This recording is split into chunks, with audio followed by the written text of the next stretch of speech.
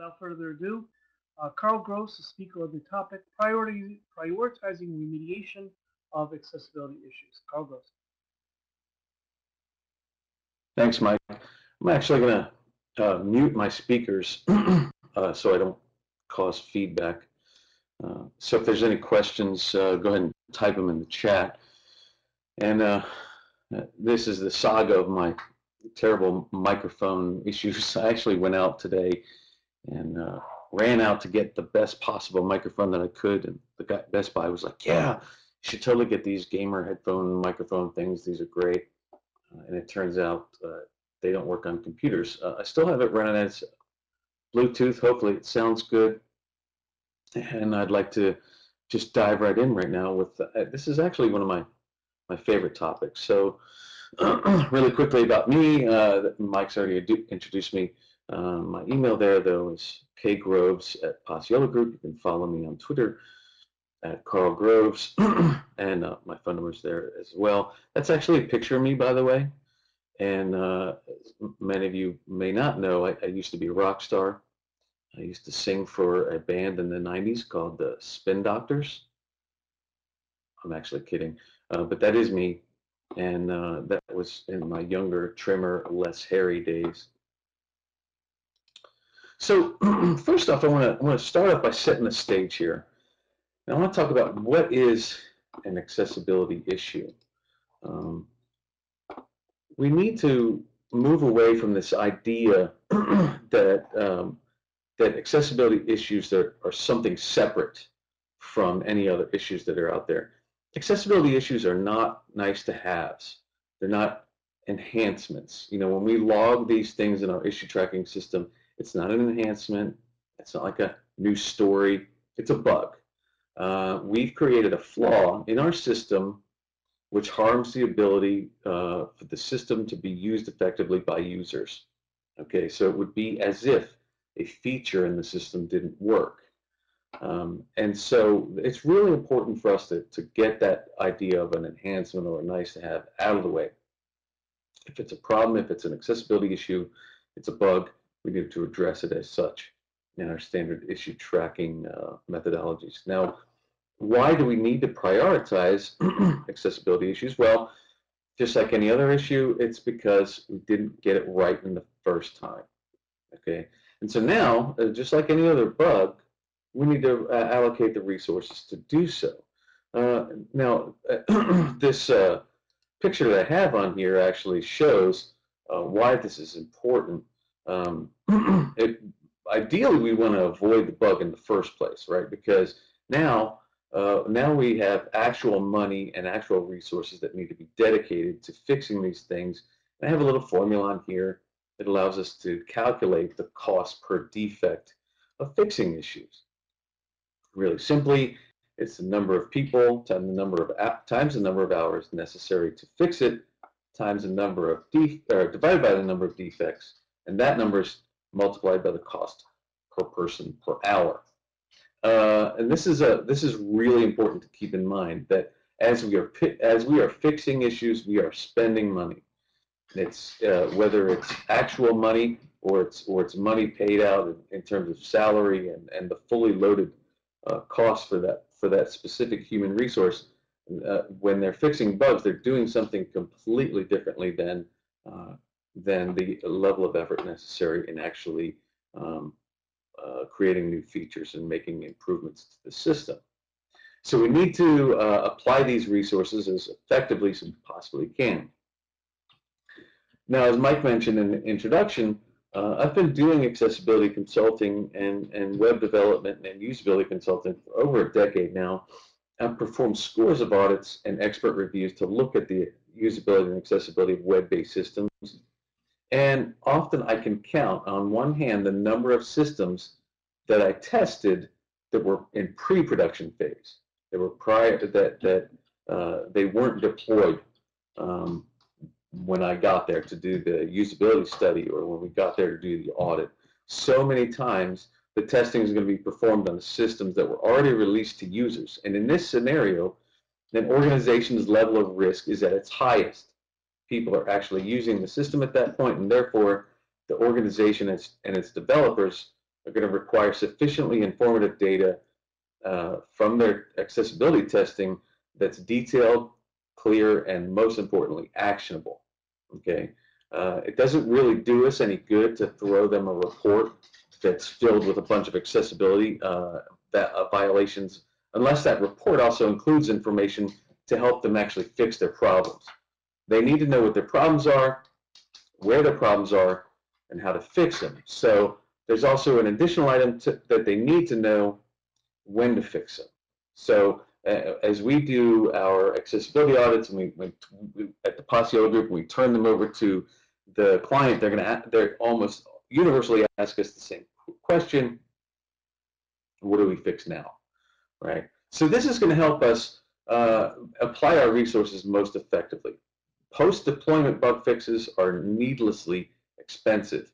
If we can get ahead of them, we should, but obviously, as I said, we get into this testing phase after the fact, and now we need to apply our resources in a manner that's going to reach the deepest towards the greater good. So prioritizing remediation is going to help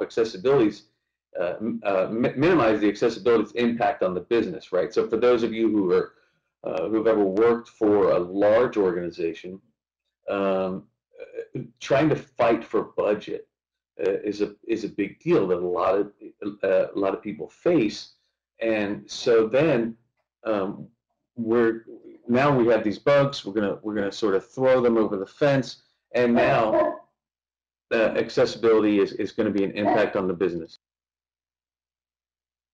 Hey, can you shut that dog up, please?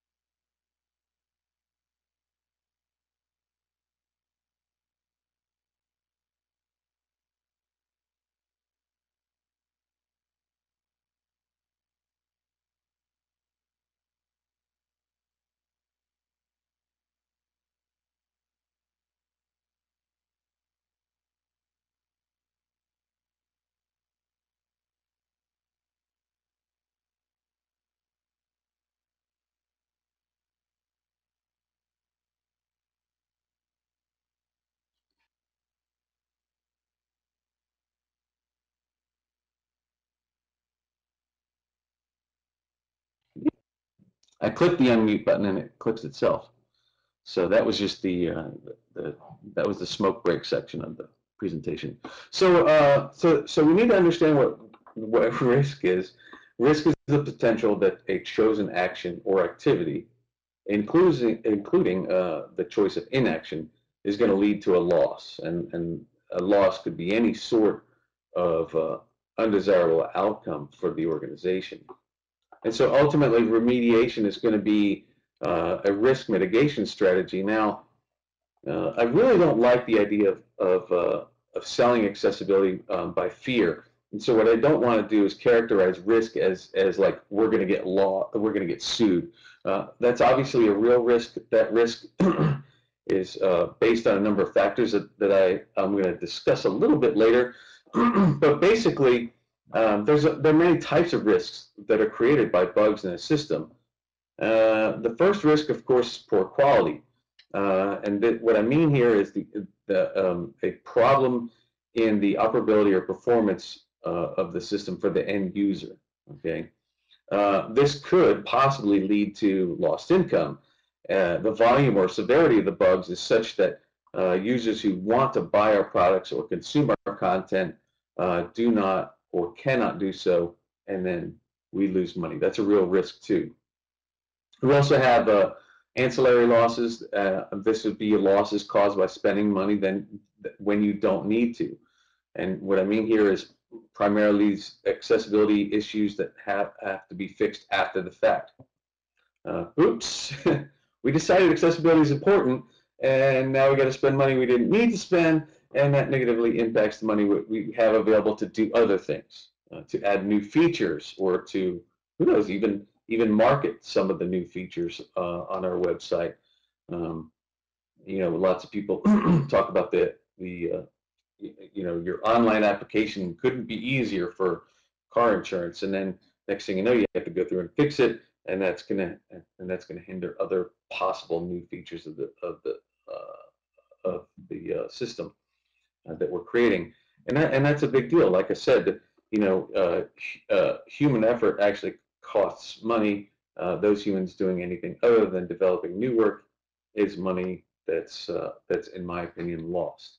And then finally, yes, this also the risk exists for certain organizations that we could have an administrative complaint or litigation. So uh, in terms of administrative complaint, what I'm really talking about here in the United States is a formal complaint against Section 5 of the Rehabilitation Act or ADA, depending on the type of entity you are. Um, these are real, actual, set in stone legal requirements, and the non-compliance with those legal requirements is going to raise the chance that we're going to have a heavy hand of regulators breathing down our necks. Even the threat of these sorts of things can be a risk, because at that point, basically, what ends up happening is an organization will flood a project or flood the development team with a diversion of work into repairing accessibility stuff rather than doing other things. It can be extremely disruptive in terms of the workflow. And so, the threat of litigation there is very possible, depending on where you are in your industry. I've done a lot of research on this myself. I have on my blog, I have a list of accessibility lawsuits and settlements, and I haven't updated it in a while. But last I checked, I think it was 41, 44. Those two numbers stick out. And if you are basically the largest uh, in your industry, and you exist in finance and insurance, um, online retail, travel, education, government services, stuff like that, your risk is really high. Almost all of those 41, 45, whatever um, lawsuits have happened in those things. So it's a big deal. And Elle Waters, a former coworker of mine, said it best, I think, when she was talking to someone, and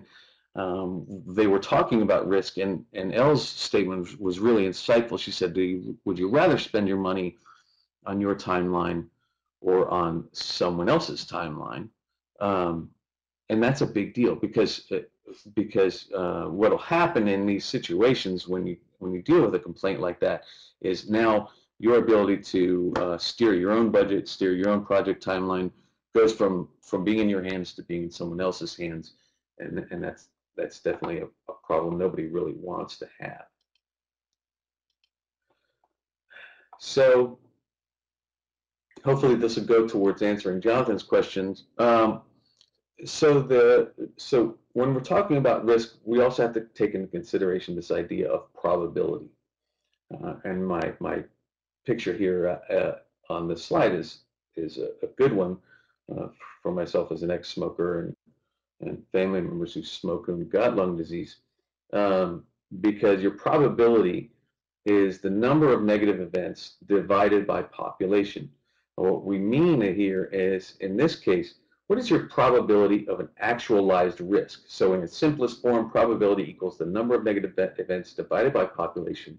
So your probability of anything happening is based on the size of your population and the number of negative events within that population.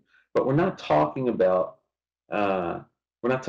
the direct population of all people or all websites. So in other words, if 10 people out of every 100 get a speeding ticket every 5 years, then your probability of getting a speeding ticket every 5 years is 10%. 10 divided by 100 is 0.10, so it's 10%. So in terms of accessibility lawsuits or other negative events, it's important to understand how to determine your population. Your population isn't all the other sites on the web. So For instance, in the case of this woman smoking on the slide, um, my risk or my wife's risk of getting lung cancer is not the same, um, because of the fact that we don't smoke anymore. So our population is our peer companies. Now, how you define your peer companies involves a number of factors, such as your industry, site features, the number of dogs in your house, um, and hold on.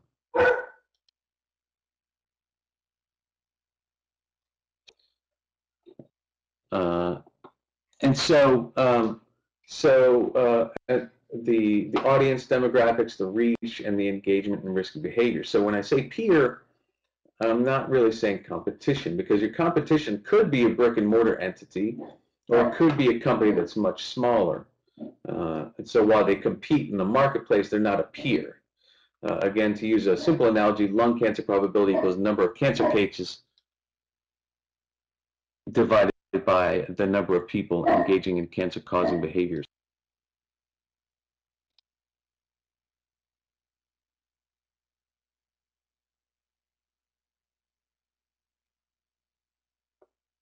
All right. So although everyone has some level of probability for lung cancer, people who are engaging in the cancer-causing behaviors in a very different peer group. So in the case of Jonathan's question, um, it, I would say that prior lawsuits in higher education have been oriented towards really big higher education institutions, Penn State, and I think another one was the CSU system, not just a single CSU campus, but the entire system. So we're talking about really big. The ADA is very concerned, or not the ADA specifically, the DOJ is very interested in higher education these days, especially in the case of online learning, because online learning offers a really an unprecedented level of access to learning for people with disabilities that didn't really exist before. So it's gonna tend to be a bigger deal, I think, in the future. I wonder what Mike has to say about that before I move on to our risk amount.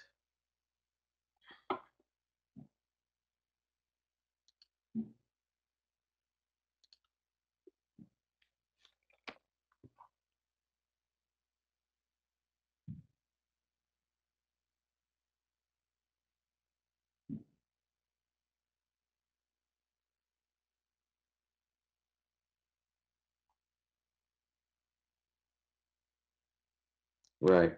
So let's Mike's comment here is that MOOCs make the entire EDU market an open target, and that's really, I think that's going to be a growing area of accessibility lawsuits in the future.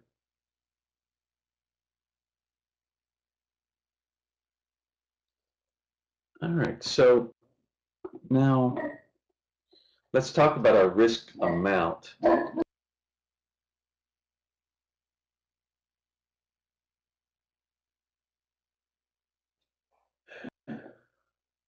So a risk amount basically is I'm sorry, guys.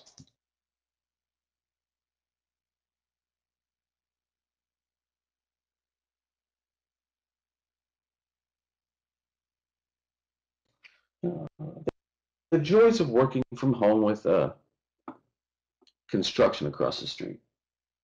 Okay, so from the probability, we can determine how much we're risking. Okay, our risk amount is our probability multiplied by our expected loss.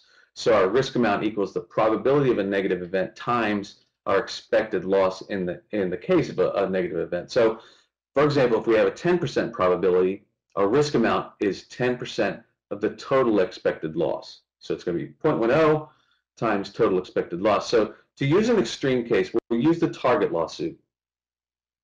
So in the Target lawsuit, Target settled with the NFB for $6 million plus $40 million in attorney's fees, and I think they pledged a certain amount each year for some sort of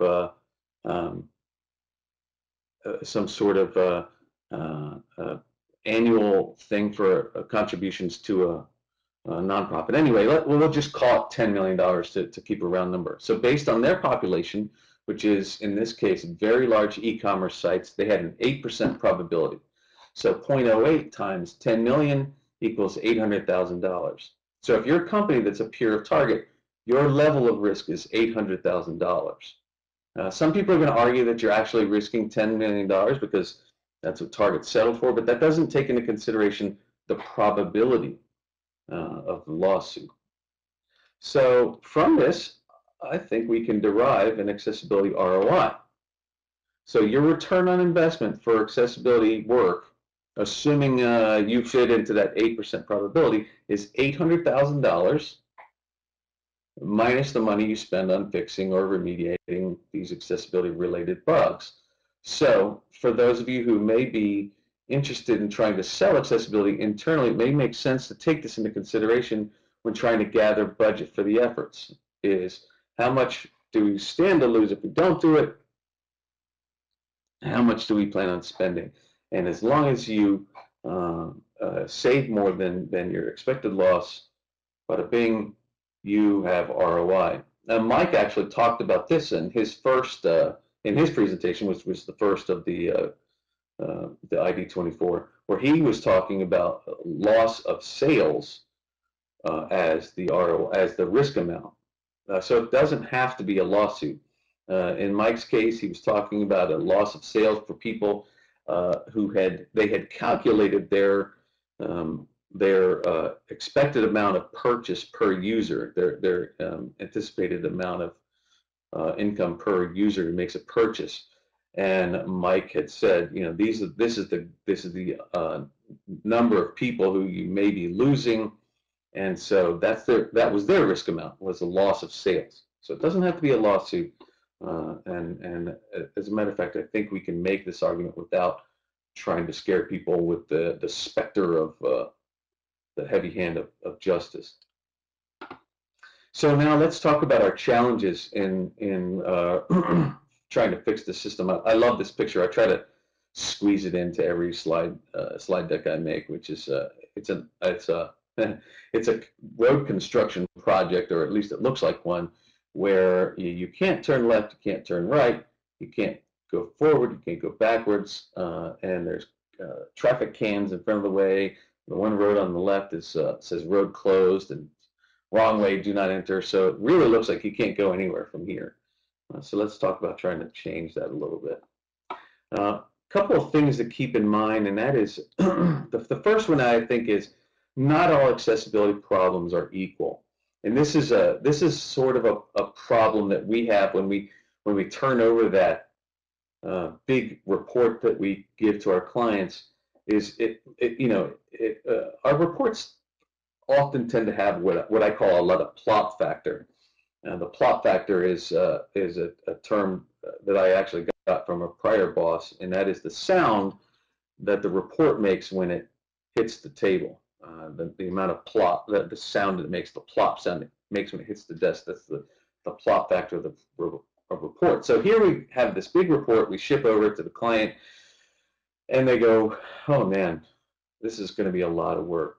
And that's not, well, yes, there probably is a lot of work to be done because we're really good at finding problems, but not all of them are equal. They're not equal for a number of reasons. There are going to be differences in terms of time that it takes to do the work, the impact on the end users, the impact on the business. These are all really important considerations.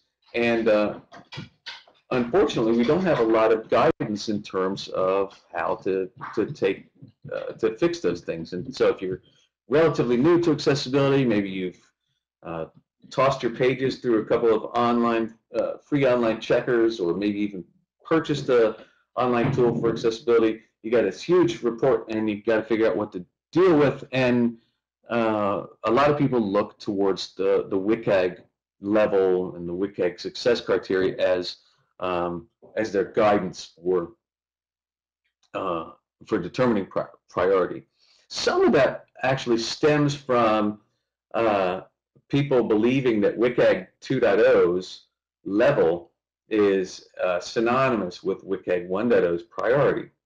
Um, what what happened in 1.0 was that the word priority didn't really take into consideration any other factors other than user impact.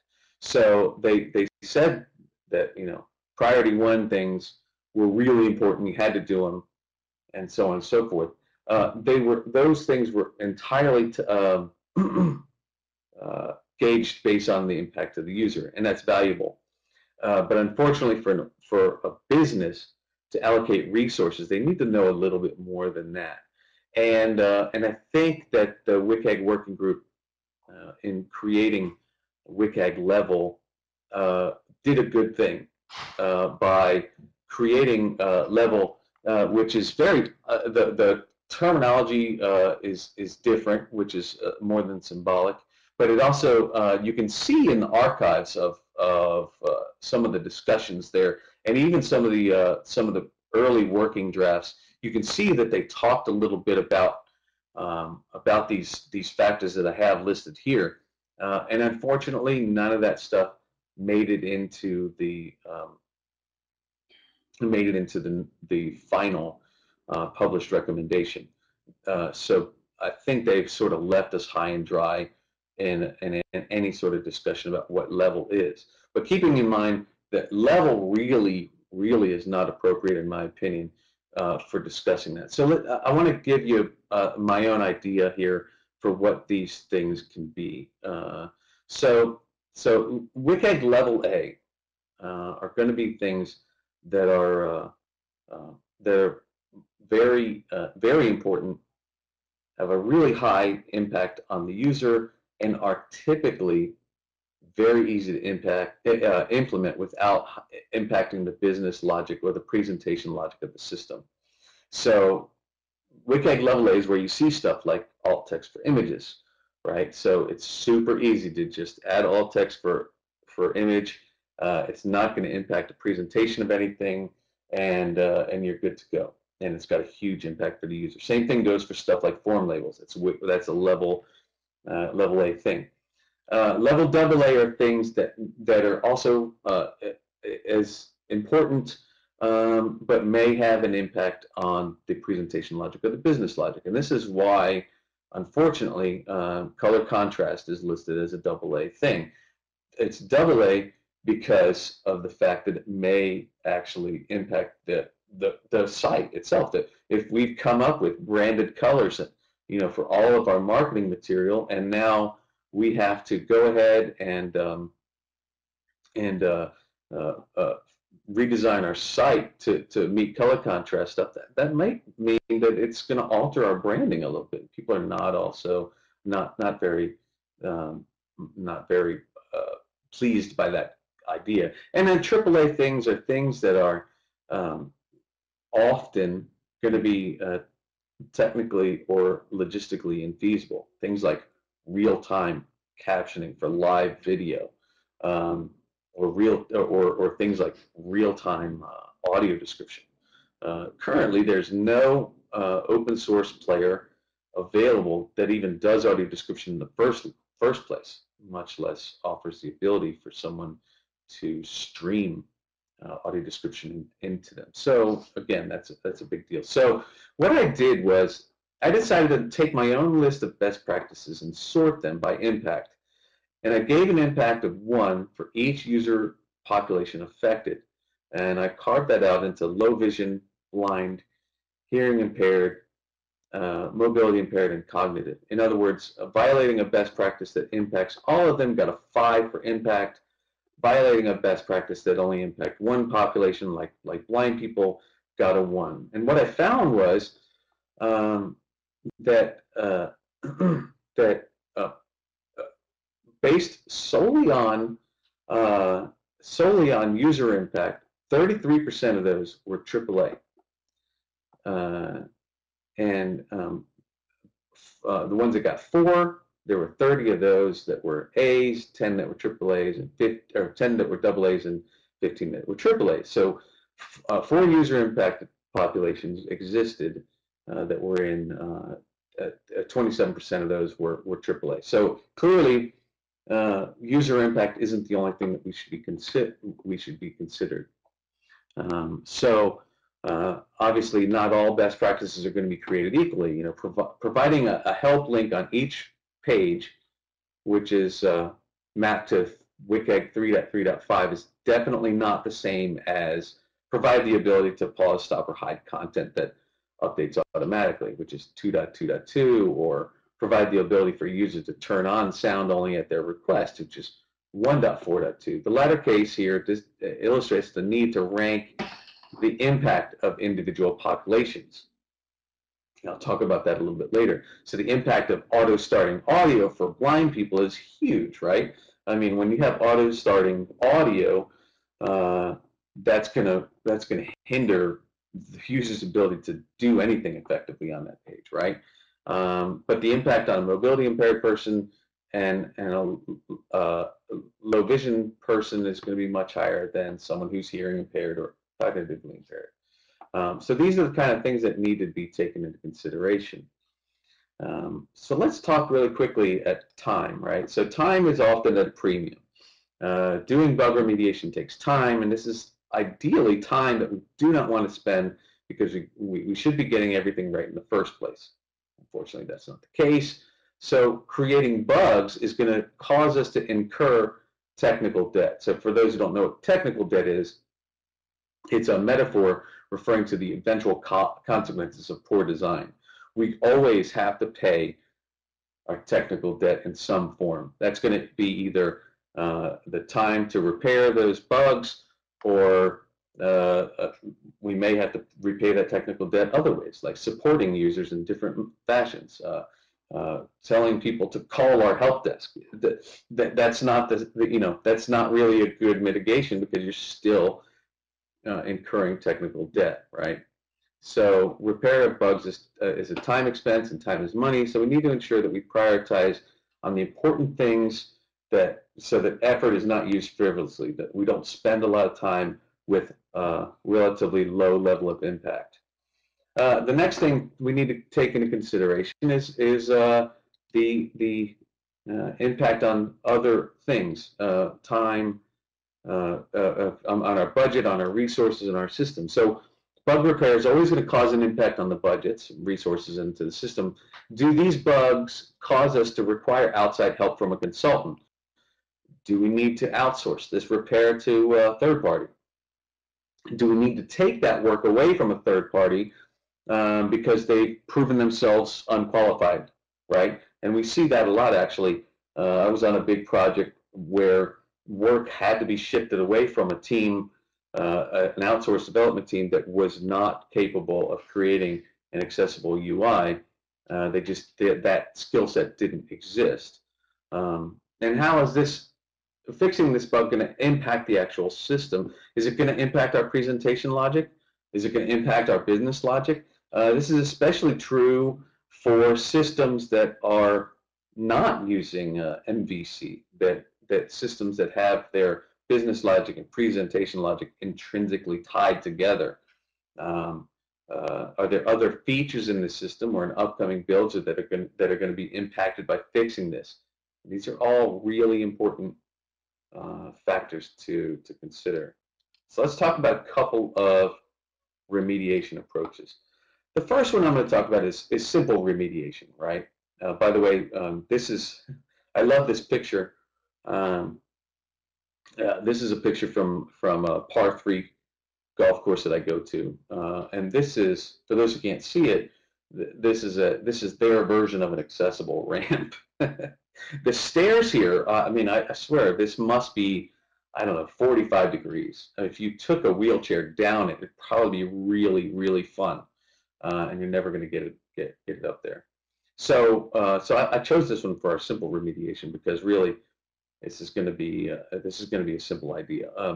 We're going to focus solely on time and simple impact. How long is this going to take, and how bad is this problem? Right. That's how we're going to measure this approach, and from that, we're going to figure out what's going to get first. So the pros here, it's focused on the user, right? It's super simple to understand how big of a deal it is, and and uh, so on. It's super simple to understand, and often the hunch from an expert is often as good as something more formal. Unfortunately, it doesn't take into consideration things like impact on the business or impact on the system. Again, you can say, oh man, that's going to be a huge deal, but there's no actual sort of uh, formal methodology behind it. So some ideas I've come up with on advanced prioritization. I'm going to have 6 things to put into consideration. As before, we're going to consider user impact and ease and speed of repair. But when we talk about we're going to talk about some other things, impact on the system. So how's this going to change the interface? Will it cause any impact to our business logic? Another thing to consider is volume. How often does this specific issue exist in the system? Where is it? Where is the problem? You know, let's face it. Nobody actually goes to about me pages or about us pages or whatever. So if that's where the issue exists, that's going to be a lower priority than something on the home page, right? So we know from our analytics, our home page gets the highest amount of traffic, so on and so forth. And then, hey, let's talk about secondary benefit, right? So can we get any additional business boost by fixing this? And in all 6 cases, I'm going to rank these based on 4 scores. Each item is going to be ranked none, low, medium, or high. None, that's a 0. In other words, either it's not a consideration or there's no weight given by this consideration. Low, in other words, the weight for this factor is low compared to the other things. Medium, and then high. In other words, there's a lot of weight in this case. And each of these factors gets considered along the way. Another thing I did is I want to measure the impact on users broken down by the user type. So remember, things like name, state, role, and value are going to impact people that impact more than just one user population. It's going to impact those user populations differently, though, right? So here, what I did was impact itself is basically the simple sum of the impact on different user populations: blind, visually impaired, hard of hearing, motor, cognitive, and speech. And each of those are going to have each of those are going to have the same 0 to 3 consideration given to them. I chose 0 to 3, by the way. I've seen other people talk about 1 to 10 on something like that, and I think the problem there is one of math, because when I tried to do this with 1 to 10, the problem was that it wasn't apparent when you actually ran it in the real world which ones should get the highest prioritization. So when I reduced this to 0 to 3, that's when I saw actual statistical significance on some test runs that I ran.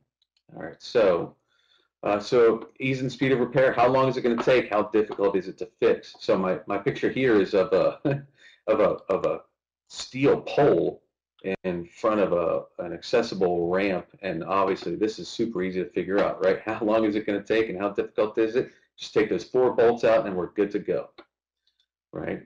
And then, impact on the interface. So how will this alter our presentation logic or our business logic, right? There's going to be times when an accessibility-related repair may be necessary, which would have a negative impact on the user interface or the operation of the interface as it's designed. So one area I see this a lot is color contrast of the primary site templates. And in these cases, poor color contrast is going to be used, which is related to our branding. And improving the color contrast is essentially going to require a redesign of the site and possibly even the branding. So, wow. So in this scenario, things that require significant redesign need to be given a lower precedence over things that will have little to no uh, impact on the interface.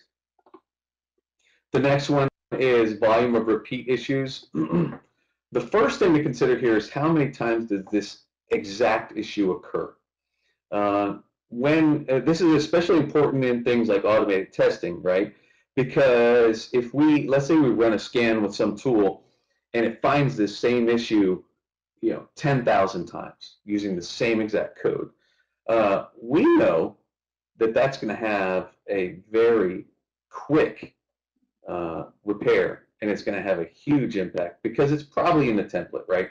An example I used to use often was in the case of like the CNN homepage on the search field. Let's say that search field there didn't have a form label. That's going to be a big deal. It's going to exist everywhere on the CNN page. Let's fix that baby once. We're going to get a huge benefit from that, right? People are going to be more effective at searching.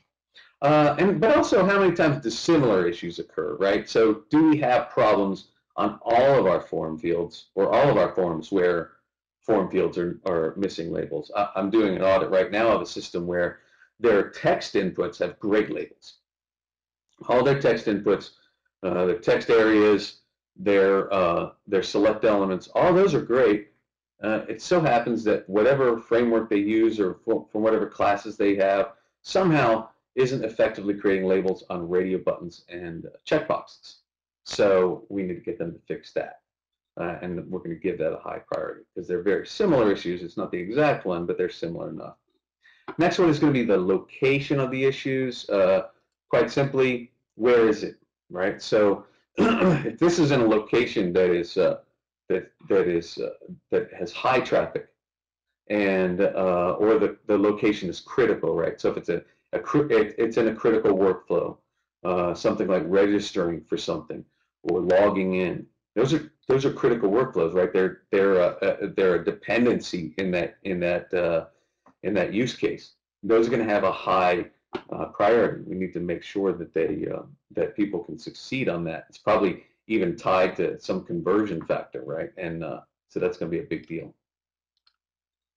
And then finally, we should consider secondary benefit. I don't mind considering some secondary benefits when I'm thinking this stuff. The obvious ones here are, is this going to make things a positive experience for users who are older or who have low literacy, maybe even people on low bandwidth. We know that people in rural areas of the United States don't have things like FiOS or broadband, stuff like that. There's also reduced development and maintenance time, so on and so forth. But also, what about SEO benefits, right? So if there are some SEO benefits to be had, and you can quantify that, that's a big deal, right? Well, I remember one time I worked with a client who said every converted customer is worth about $15,000. Every conversion is $15,000 conversion over the life of the account. That's a big deal. So if we can improve SEO like that, that's real money that we're talking about. So after that, let's do it. Let's weigh all these things. So our final formula here is a little bit on the cramp side. It's impact plus repair speed plus location plus secondary benefits times volume is going to equal our priority. We're going to sort by that, and then we're going to fix them accordingly. Pretty cool, huh? But there's a little bit more than that. The first time I gave this, this presentation, I focused simply on that formula there that I talked about, and some other people said, "Well, wait a minute, shouldn't we weigh these a little bit?" And I actually think it was a good buddy, Olivier in France, who had mentioned that they were talking about some of that stuff in some methodology they were doing, and they actually published an academic paper on this, which was ironic because it was about the same time I gave this series of blog posts and the presentation. So I thought, wow, that's pretty interesting. Some of these things probably should be weighed more, right? So I shouldn't give as much weight to something like my secondary benefit as I would to the impact on the user, right? So what I did was I grabbed a bunch of peers out there in the Twitter sphere, had them do a, a Delphi method, a Delphi approach. And the Delphi method, if I understand correctly, was actually first used to determine how many nuclear weapons it would take to blow up the enemy. So it was a DARPA thing, and they would go through and you ask people anonymously, what do you think the answer to this question is? So I asked a bunch of people anonymously what I thought their weighting factor would be, and on each of these factors, and then I collated the results. I did a second round. I said, this is what we have so far. Do you agree or disagree? Would you like to change your answer? So on and so forth. And this is what we came up with. The user impact here is listed as 3.95, meaning that in this formula here, the actual formula would be much more like 3.95 times whatever our determined user impact would be. Impact on the interface would be 1.5 times, so on and so forth. So these things bang, these get our weights. What has ended up happening actually is I've placed this algorithm in the priority ranking of Tenon, and judging by the results that I've gotten from doing some automated testing of Tenon to see its capabilities, this has actually turned out to be a really valuable feature. So from this prioritization, now that we had this ranked, right? So now that we've weighed all the things and we have our issues ranked, now we need to manage our remediation, right? So we have our issues, now we need to manage it. I love this picture. This is I had to put this here. For those who can't see it, it's a fireman. He looks like he's talking to the media, and a little caption under his name says, his name is Lieutenant Les McBurney. As soon as I saw this, I had to put this in slides. Anyway, this guy's going to help us manage our remediation. So how do we do this? We have a report full of bugs, and now we got to do something. So this is where I'm going to take another analogy from from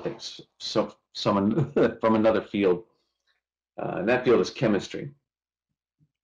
So in chemistry, dilution is the process of reducing the concentration of a solute in a solution, usually simply by mixing with more solvent. So in our case, the solute is bugs, and the solvent is the code itself. So what we want to do is we want to add more solvent, and our solvent here is clean code. And so our concentration is going to be our number of bugs divided by the lines of code. This is really important for sort of understanding the level of inaccessibility, say, of a specific document, say, is how many issues, how bad are the issues in this code. That's going to give us an idea of a couple of things. One of those is going to be improvement. So here, to continue my chemistry analogy, we see here 3 beakers that indicate different states of concentration, right? So given the 3 examples, we see our start point, our midpoint, and our endpoint represented by beakers of solution. And in our starting point, we see a beaker that has a high concentration of problems, especially high impact problems. So our high priority, medium priority, and low priority are indicated here by dots. And the high priority issues are solid red. The medium priority have a hash mark through them, and low priority are going to be the clear circles, basically. In our midpoint, we see that the vast majority of high priority problems have been eliminated, and this leads us to address our medium priority problems. And finally, in our endpoint, we see almost all of our problems are low priority. We can choose to fix them if we'd like, and I believe that we should.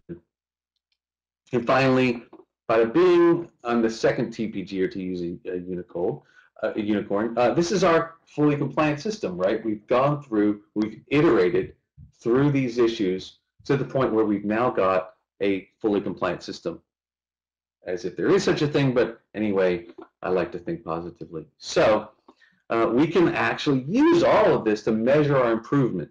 right? So we can use this, we can measure this by tracking it over time. Very simply, we measure our starting concentration minus our ending concentration, in other words, our improvement, and that's going to be divided by time. Now, there's an inherent flaw in this simple approach in that it's most accurate when that time interval is a short one, and this idea of a 2-point representation for a first derivative such as this is going to be only first order accurate, so it's really only useful for specific snapshots. Um, but another thing to keep in mind too is that the number of lines of code is going to change when the bugs are fixed, so you can't just continually count the bugs each time. You also have to count the lines of the lines of code when we do our concentrations. So in conclusion, uh, prioritization is going to help us to get better, more efficiently, more effectively. It's going to save us money. It's going to save us time, and ultimately, it's going to let us make bigger improvements for the user quicker. And so that's going to reduce our risk. And we have multiple factors that we can use to determine this priority, and we're going to iterate on these efforts to progressively dilute them. We don't have to come full bore and fix everything all at once. We can actually do this iteratively so that we can also incorporate this into existing processes, and then we can measure our success. So with that, I'm going to open it up to questions.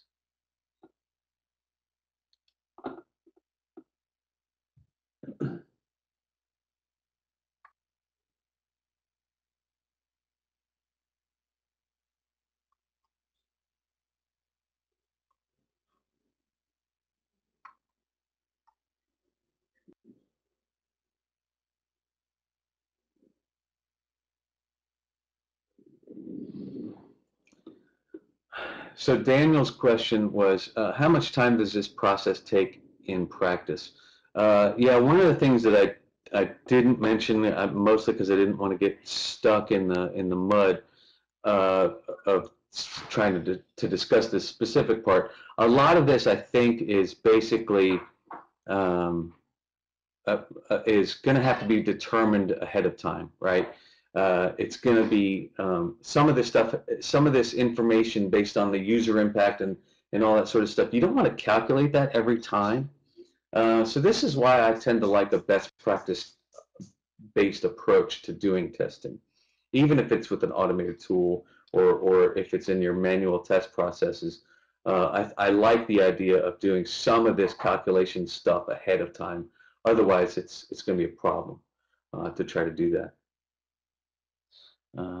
Let's see here. Daniel also says, at which point in the, let me scroll down. You guys don't mind if I maximize the chat, do you? So I can see. At which point in the testing process are the weightings computed? So that sort of goes back into my my previous comment about the best practices part, and that is the determining some of that ahead of time is great because then you can go back through the issues themselves and do some of the stuff that's not predeterminable, like the volume of the issues and also possibly the location. Jonathan says, not sure if the IB and IV and I, so on and so forth, covered this, but you mentioned a chart that prioritize accessibility bugs. I actually did that on a Excel worksheet. It's ugly. So unfortunately, I don't really feel comfortable sharing it because it's not very user friendly. I just did it for myself and basically tossed it. Anne said, can you repeat how you got the concentration start and concentration end? So the concentration, remember, the number of bugs divided by the lines of code. So the concentration start is the number of bugs divided by the lines of code when you do the first round, and then the concentration end is post remediation. So it would be like a regression audit would get you that concentration at the end. Jonathan says, is there anything like WCAG that you feel does a better job at prioritizing accessibility bugs? Not really. I think the thing about WCAG, especially the normative information about WCAG that's beneficial, is that it is technology agnostic, and so the success criteria themselves can be carved out into multiple best practices. I would possibly look into things like the UWEM, the Unified Web Evaluation Methodology. I don't know how mature that is. I know they were working on updating it as a result of WCAG 2. Don't know if they have. I've been out of touch with that. And also the AccessiWeb standards in France may have some of that information, but I'm not really positive on that.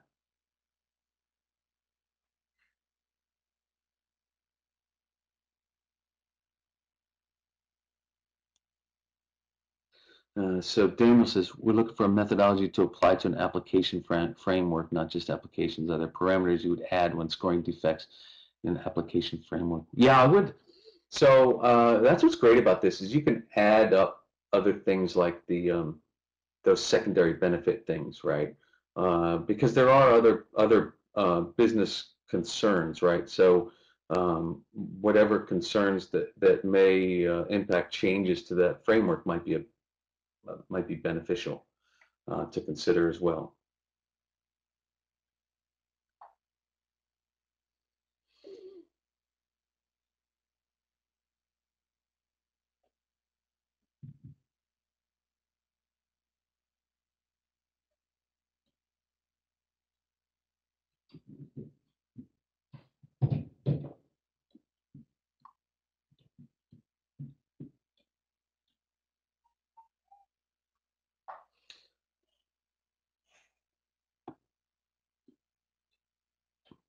Justin says, wouldn't any accessibility bug chart you created be different for each?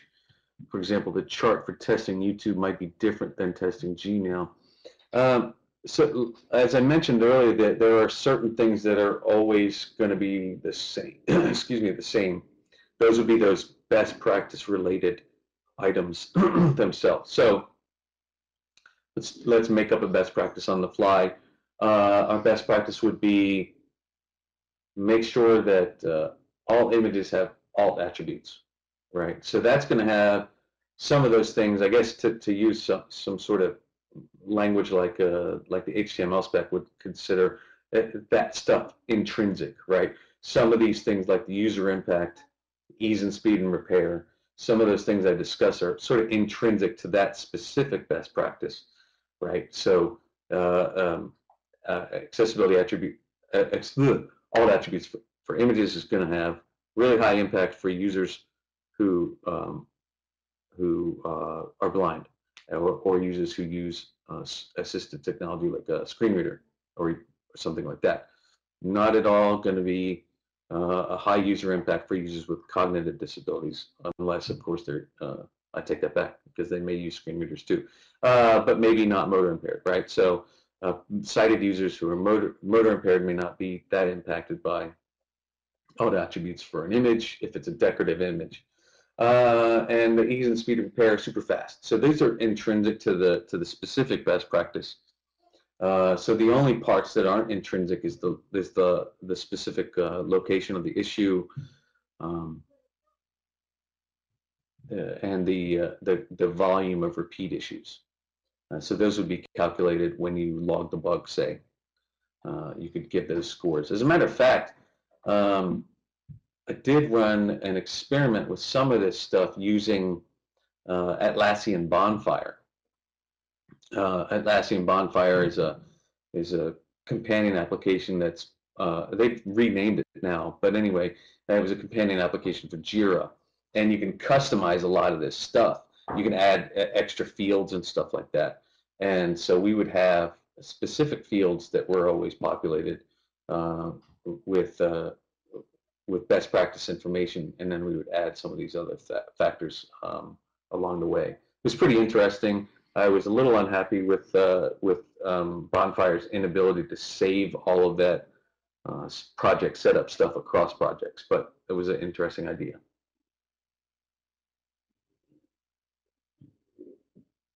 Anyone else?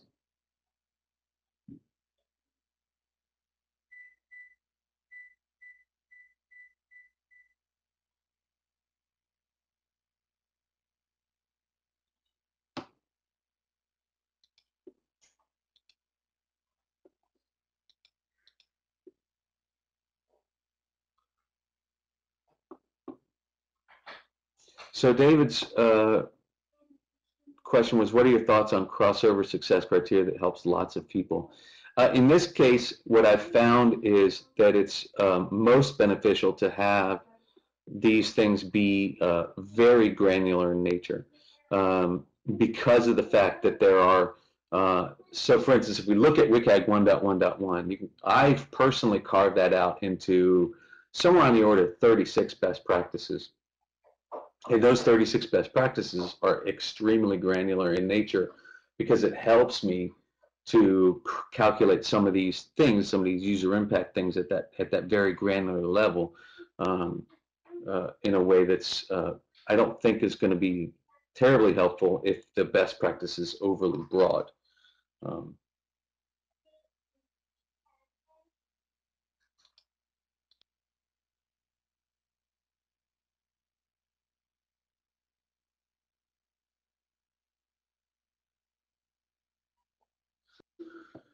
all right, well that's it. Unless there's any other questions, I personally want to thank everybody who's come along the way. I'm going to turn it over to Mike Paciello, who can say a few final words. But thank you all so much for having the wherewithal to stick with us for so long, and for uh, tweeting and helping the GAD hashtag and the ID24 hashtag do so well on Twitter, and for sharing information. So thank you all, and I'm going to turn it over to Mike now.